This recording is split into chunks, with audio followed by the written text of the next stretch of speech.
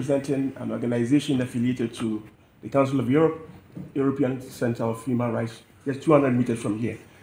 And I'm having an observation and also a question or suggestion.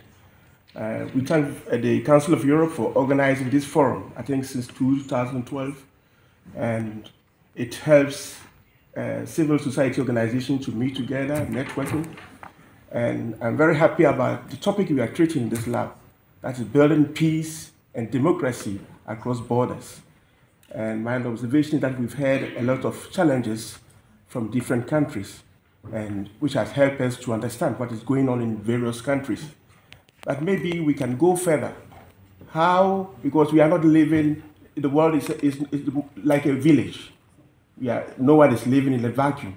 And what is happening in the country could be solved by how other people observe, how we look, how we entertain it through the media, for instance, journalists, how we publish false information or fake information.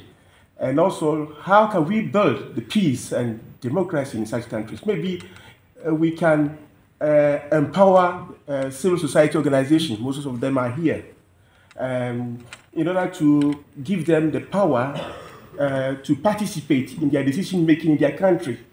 The more civil society organizations are diverse and powerful in their country, they can broadcast, they can send information, they can participate in various forums and change the mindset.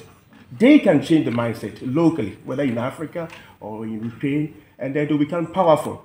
So the rich countries in the world, or the powerful institutions like the European Union or the Council of Europe, United Nations, how are we empowering the various non-governmental organizations, various civil society organizations?